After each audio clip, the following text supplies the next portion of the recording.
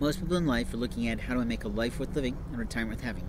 When I give this tagline, this mantra of my sort of defunct now Magic and Mayhem show that never quite got off the ground in its intention of talking about the magic of the Lord and the mayhem that people cause, I can tell you that people do this regularly to people like me who are homeless. I literally went down to sleep with just about $30 in my pocket because of a generous donation from 3 people, and what I discovered when I woke up is that $5 had been stolen from me. That really pisses me off. I am not someone who puts my hands in my pocket when I sleep. The hat was off my head, which I didn't appreciate, and that doesn't usually happen to me. And openly the hood that I'd put up over my head to allow me to protect my beard here from being cut again and again by immoral women and immoral men who are both black and white and possibly Hispanic, who've been attacking me for the last year and a half about my grooming, is immoral.